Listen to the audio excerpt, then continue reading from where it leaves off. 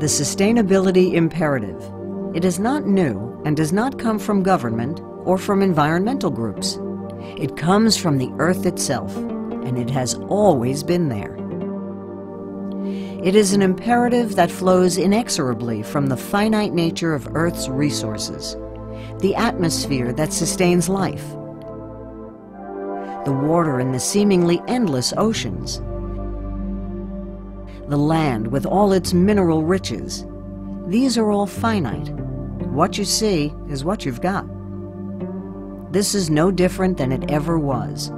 What is different today is that finally there are enough voices calling for better stewardship of the Earth's finite resources, for meeting the needs of the present without compromising the ability of future generations to meet their needs.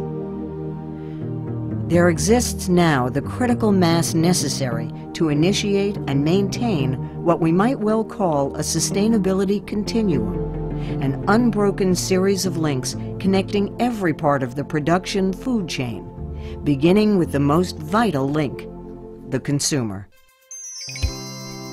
Recent studies show that nearly 2 in 5 consumers over 18 years of age make a conscious effort to purchase products from socially responsible companies. Such an impressive demographic cohort cannot truly be ignored, and it is not. So begins the sustainability continuum. Companies wishing to succeed with these consumers must find new ways of doing things, such that their altered practices contribute to greater sustainability. Perhaps by mitigating the adverse effects their processes may have on the air or water or land, those finite Earth resources. Or perhaps by being thriftier in their use of non-renewable energy resources. Reducing the rate at which such resources are depleted buys us more time to develop the means to transition to renewable alternatives. An indispensable requirement for the socially conscious, or to use the vernacular, green company, is that it do business with suppliers who also demonstrate a commitment to sustainable practices. These suppliers must in turn demand sustainable practices of their suppliers, and so on, along the entire length of this continuum. PM component fabricators find themselves ideally positioned within the sustainability continuum. The metal forming technology they boast of is a more sustainable process than competing forming technologies on several levels. Conservatively, 85% of the powder used in PM comes from scrap metal sources. PM is a consumer of recycled raw materials. It has a very high material utilization ratio, typically generating less than 3% scrap. As a net-shape forming process, it eliminates many energy-consuming manufacturing steps, thus achieving great energy efficiency. Sintering furnace emissions contain very few pollutants, and by eliminating many machining operations through net-shape forming, PM minimizes the use of cutting lubricants and cleaning fluids. These are but the major ways in which our technology contributes to sustainability.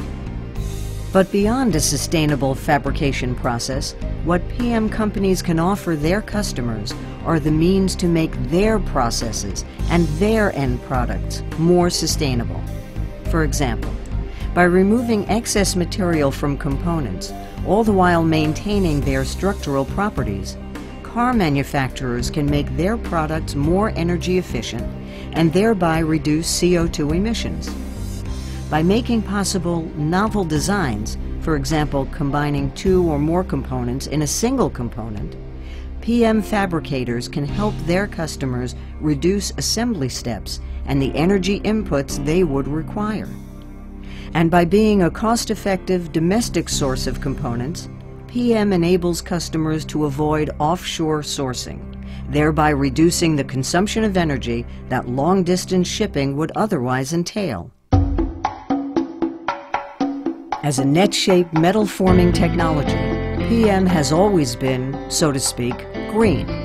But the industry has not highlighted this sustainability aspect forcefully enough. To that end, the Metal Powder Industries Federation, through its Industry Development Board, is launching an initiative built around a logo to help its members get the word out.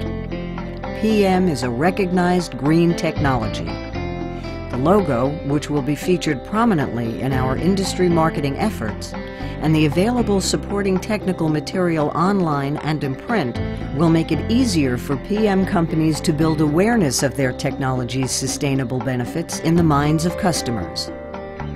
But as the voice of the PM industry, MPIF can only speak for the technology.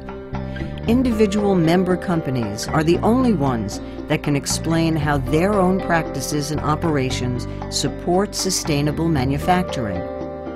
But they must also look closely at the products they produce for customers through the prism of sustainability, seeking the most compelling examples and making us aware of them so we can get these stories told to the world. Nothing supports our message like unvarnished, reliable data. Together, we can make sure that PM remains a viable part of the sustainability continuum.